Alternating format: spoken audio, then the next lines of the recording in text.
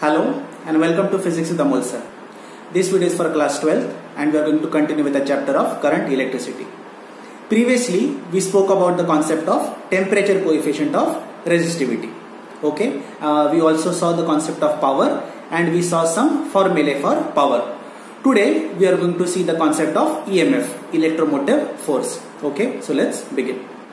Now make a note that the concept of resistors in series and resistors in parallel, that has been deleted from the syllabus. Okay, so you will see that in the notes that I have already shared with you. In the notes these concepts will be there because they were there in the previous year.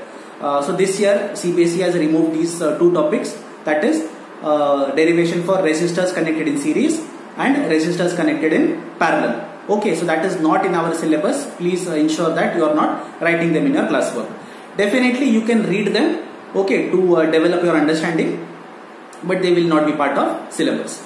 We will directly jump to the concept of EMF. So what is EMF? EMF stands for electromotive force. Let us see first the definition. We define electromotive force as the work done to send a unit positive charge once around the complete circuit. Okay, that is the definition. What is the meaning? EMF is also called as the open circuit voltage. But of course now you will ask, what is the meaning of all this? Okay, so let us see. Now on your screen you will be seeing an electrolytic cell.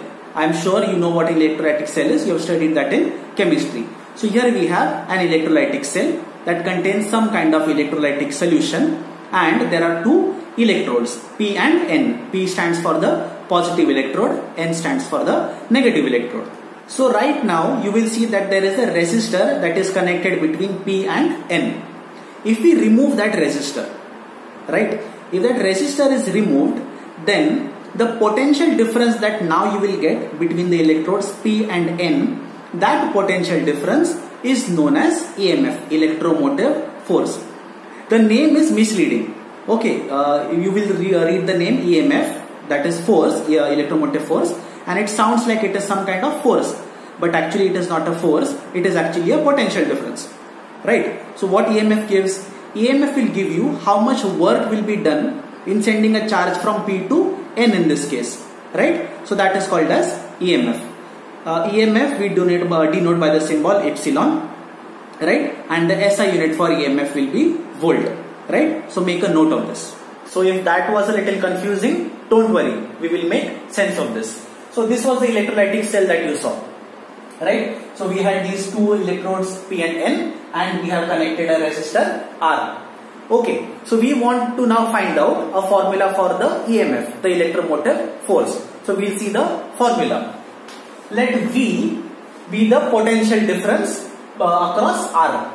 Okay, now why this potential difference has come? That has come because of the electrolytic cell, right? Because there is an electrolytic cell, due to that electrolytic cell, there is a potential difference V across R. So we can write this potential difference V equal to epsilon, and epsilon is nothing but EMF, EMF of the electrolytic cell, minus IR.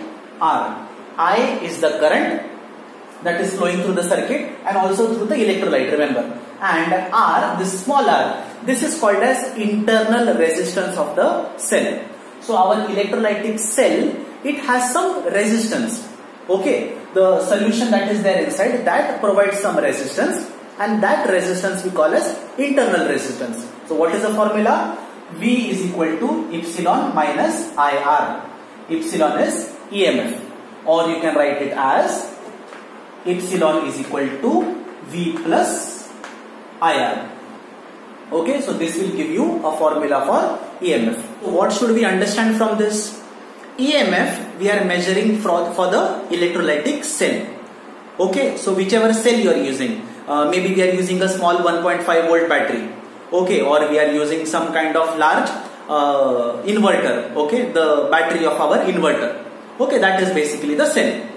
EMF we measure for that electrolytic cell, right? And V, that is potential difference. That is the potential difference that is arising across the ends of the conductor. So what we are getting? We are getting V is equal to epsilon minus IR. So basically, if you are getting a potential difference of 1.5 volt, we should understand that it is actually less than the EMF of the cell. Okay, EMF of the cell will always be little bit higher than the potential difference. By what factor? The factor is IR. Okay, so if you add the factor of IR to the potential difference, we will be getting the EMF of the cell. Now in most cases what happens? This quantity small r, that is the internal resistance. Internal resistance is very small. So internal resistance is very small, therefore what happens? Normally we can neglect this term of IR and we generally get the EMF is equal to the potential difference. So for day-to-day scenario, what we get is, we get our potential difference and EMF is basically the same. So we don't bother whenever we are solving any kind of numericals or we are making some kind of circuit. We don't bother with what must be the EMF or what must be the voltage, because as I said, normally the internal resistance is very small. But although it is small, it is not zero and it is not negligible. We can measure that internal resistance as well, and therefore we see there is a slight difference between potential difference and EMF. Now let us find a relation between EMF and current. So what we saw V is equal to epsilon minus IR. But Ohm's law tells us that V is equal to IR, where this R is the resistance, the outer external resistance that you have attached. So V is equal to IR and V is equal to epsilon minus IR, where that R is the internal resistance of the cell. So comparing these, we can write IR is equal to epsilon minus I small r. These we can write capital I is equal to epsilon upon capital R plus small r. So what will be the maximum value of current? You will get the maximum value of current when this capital R is 0. So if capital R equals 0, you get maximum current, that is I max, and then I max will be equal to epsilon upon small r, right? That is the relation we get. So for a given circuit, the maximum current that you can draw is given by epsilon upon internal resistance, EMF upon the internal resistance. But in general cases, we never have such high current, okay, because that can actually damage the cell. So the current that we keep for our circuits, it is generally much less as compared to the value of I max, okay. But this is how much current can actually be drawn from a given cell. Now we will see one derivation. The derivation we are going to see is to find out the equivalent EMF when cells are connected in series. So just like we did for capacitors, we connected capacitors in series and found out the total capacitance. Then we connected them in parallel and found out the total capacitance. Same thing we'll be doing for EMF, that is cells. So now first we will see for cells when they are connected in series. So we have got two cells, E1 and E2. These are their EMFs. Okay. So cells E1, E2, they are connected in series. How we have connected? The negative of one cell is connected to the positive of the other, so on and so forth. So we can do this for n number of cells. For now let us do it for two cells. So we have connected these two cells in series. Okay, so we have to find out their total, that is equivalent EMF. The entire answer you will find in the notes that are given. Here we will see only the steps. Okay, so how do we do it now? So we have seen there are 3 points, A, B and C. E1 is connected between A and B, E2 is connected between B and C. Let V1 be the potential difference between A and B, right? So we can write V1 is equal to E1 minus IR1, where R1 is the internal resistance of the first cell.